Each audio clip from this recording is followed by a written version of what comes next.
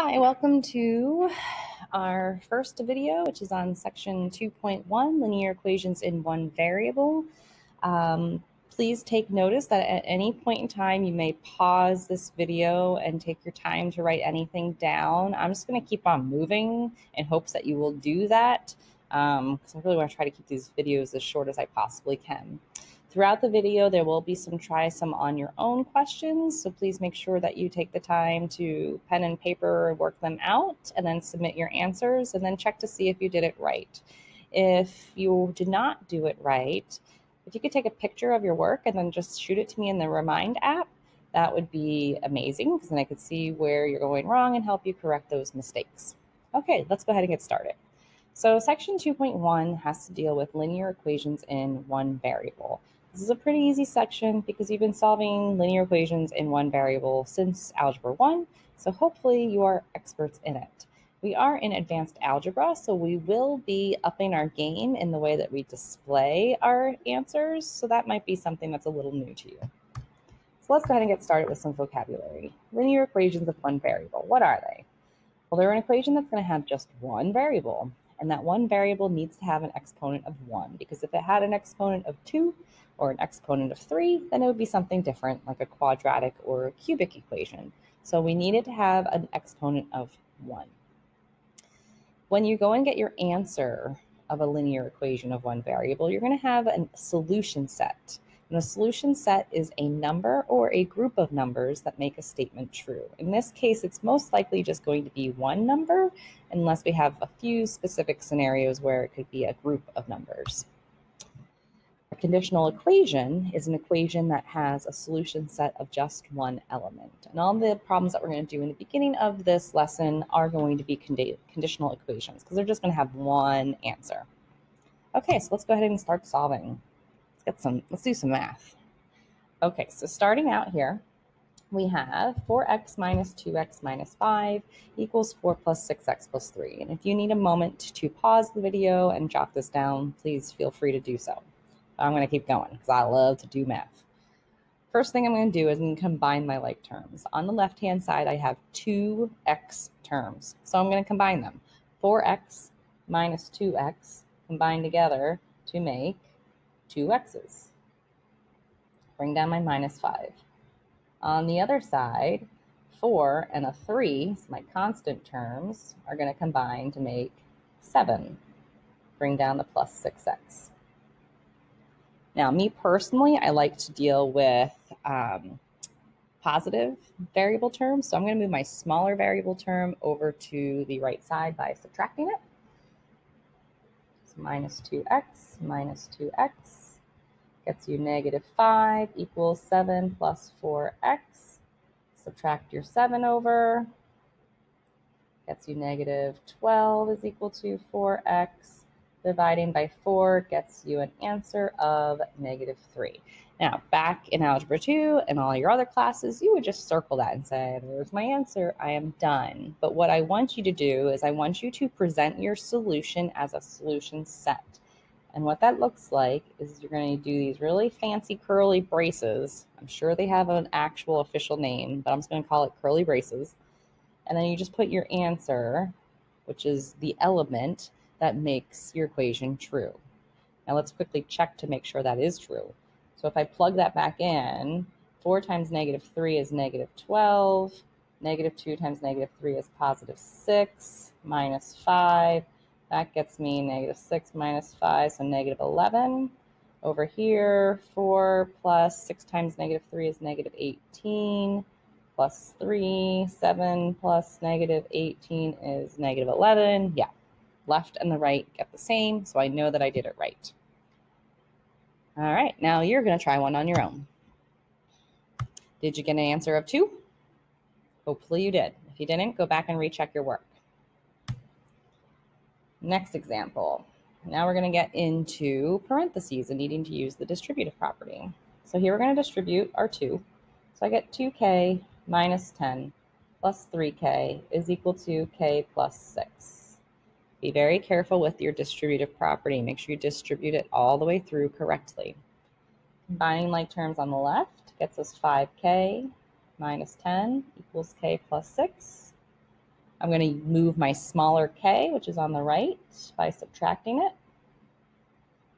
4k minus 10 is equal to 6.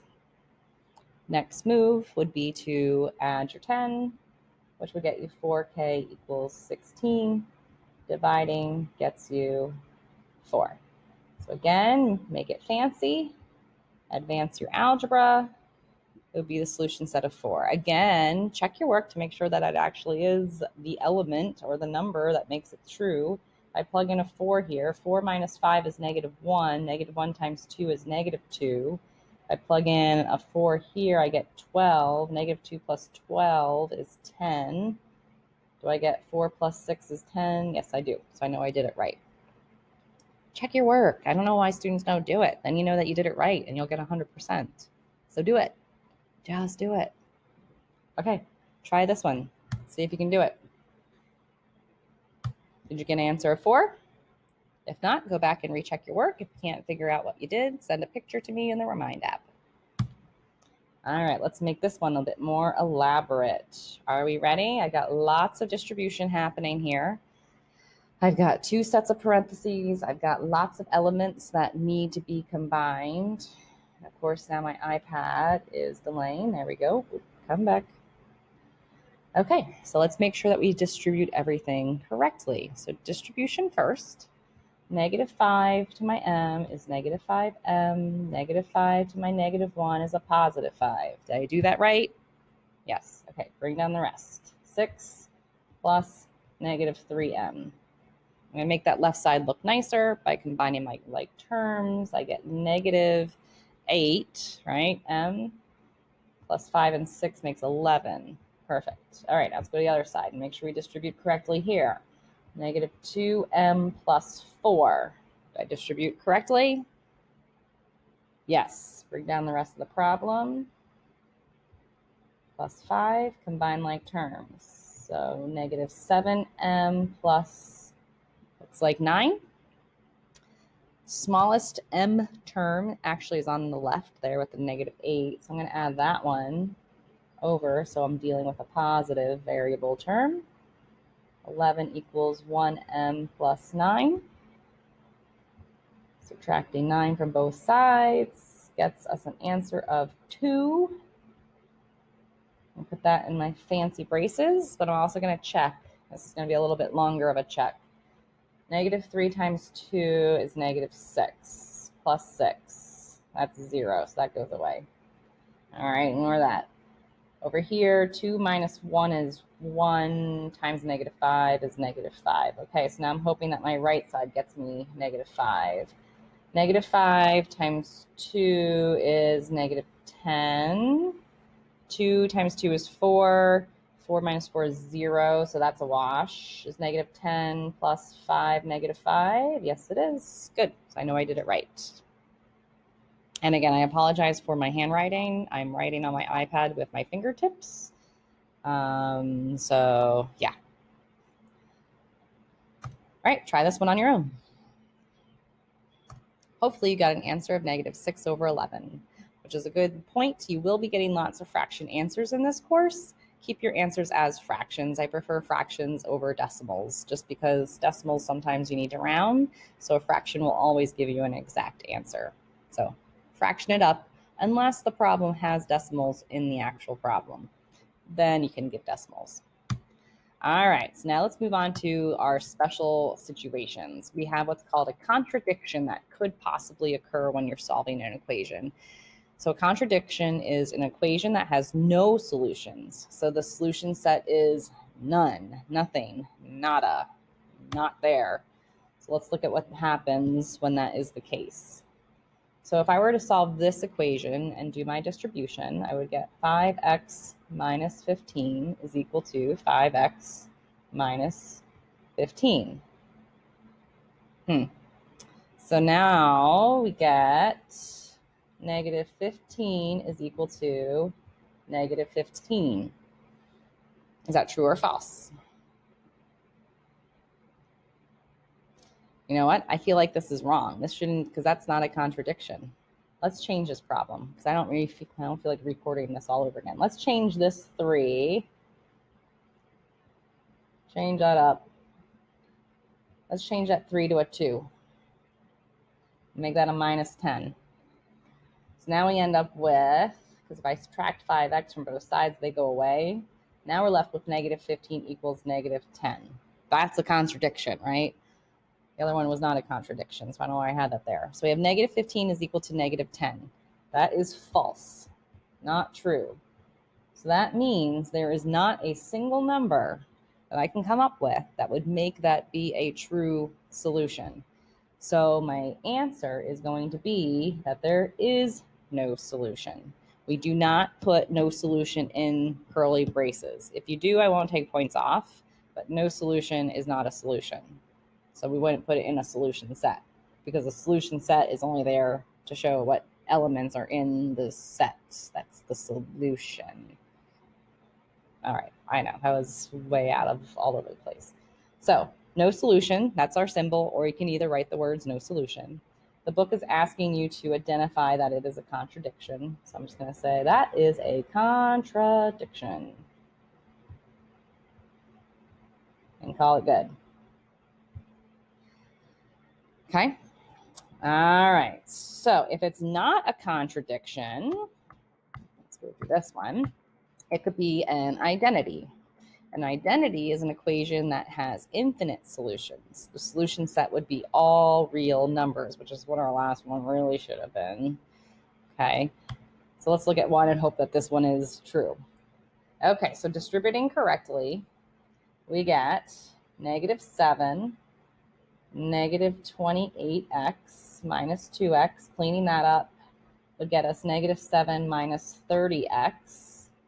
Over to the other side, I have 2 minus 30x. Bring down my plus and my negative 9. Cleaning that up would leave us with negative 30x minus 7. So notice it is exactly the same. So if I moved my 30x over by adding it, it would make them go away. And I'm left with negative 7 equals negative 7, which is true. So because it is true, that makes it an identity. And here, my solution set is all real numbers. So now I actually do have solutions. It's every single number is a solution. You can either write out the words or remember your symbol for all real numbers is that double barred R. So you can do that too. Okay. All right. So we've got contradictions. We got identities. Contradictions, there are no solutions. Identities, it's every single possible number that you can think of. So all the real numbers are your different scenarios. So it's either going to be a conditional equation, which means it has one answer, like we did in the first part, or it's going to be a contradiction, which means there's no solutions, or it's going to be an identity, which means it has all the real solutions. Okay.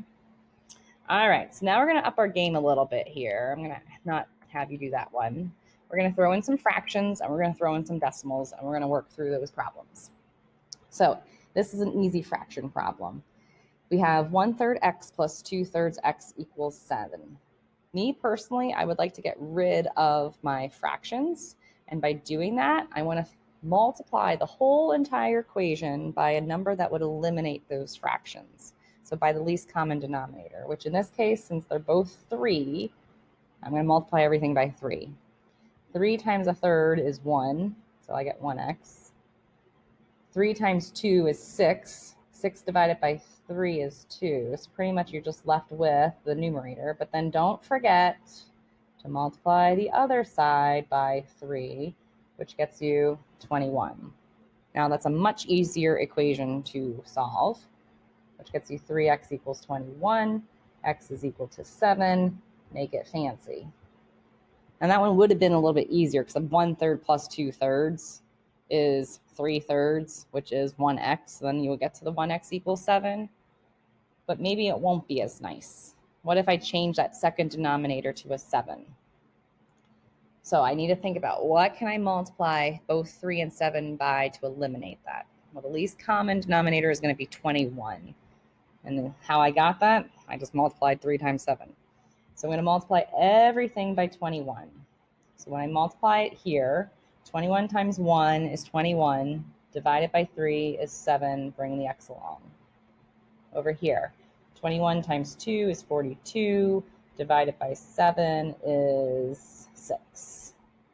Or another way to think about it, 21 divided by 7 is 3, 3 times 2 is 6.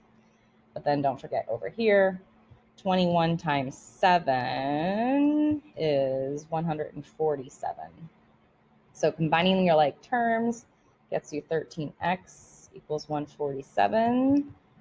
Dividing that out using my calculator gets us 147/13 as your answer there.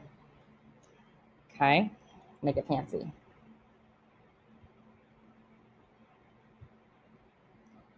So fractions.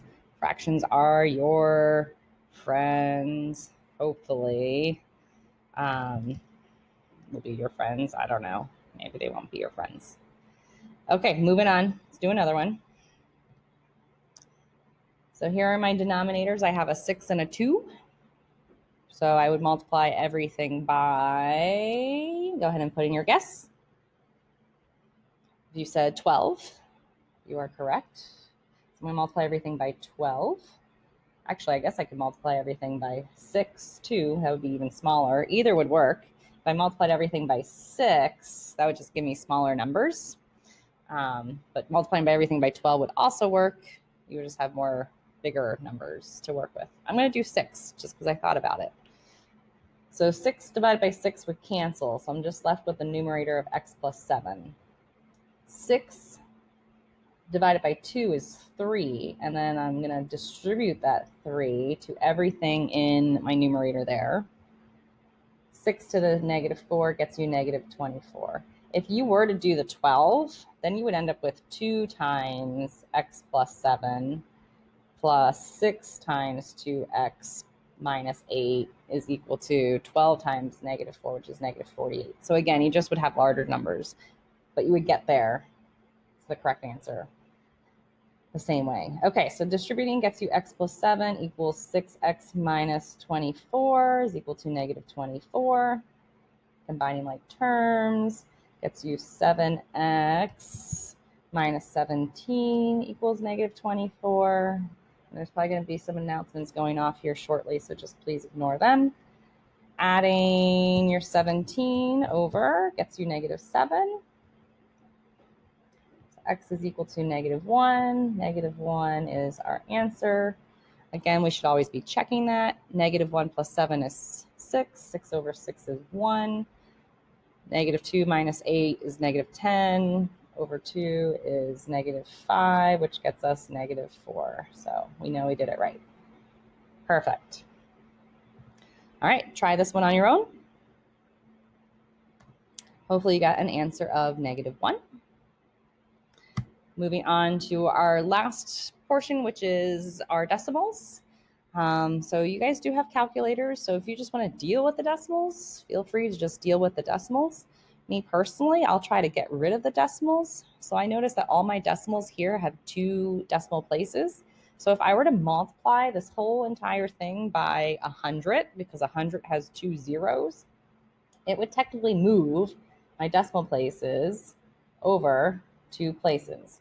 Only would move the decimal places. It wouldn't move decimal places on the 15, or would not move decimal places on the 15 here, only on the decimals, which would give me 6x plus 9, because this is the commutative property of multiplication right here, so it would only apply to the 1.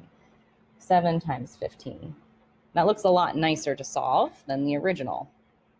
So distributing that gets us 6x plus 135 minus 9x equals 7 times 15, which is 105. 6 minus 9 is negative 3x plus 135 is equal to 105. 105 minus 135 is negative 30. Dividing it gets us 10. Make it fancy. I'm going to trust my work that I am correct and go with it.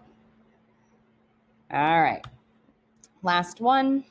Here we have 2 decimal places again, so I easily can just move all my decimal places over, which would give me 2 times 50 plus 8r equals 4 times 50 plus r.